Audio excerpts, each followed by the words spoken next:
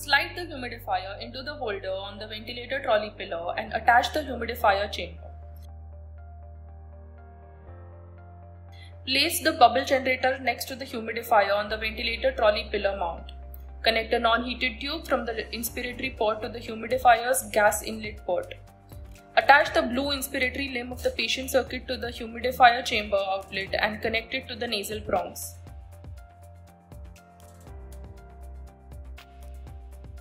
Connect the white expiratory limb from the nasal prong to the pressure adjustment stick. Adjust the pressure stick to desired pressure. Connect the yellow and green probes from the humidifier to their respective ports on the patient circuit, ensuring proper placement for temperature sensing.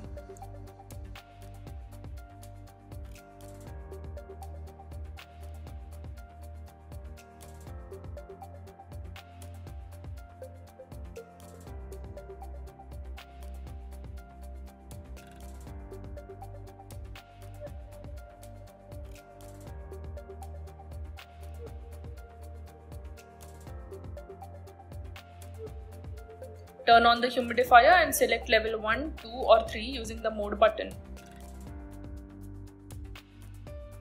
Choose HF40 from the non-invasive options in the mode section of the main menu.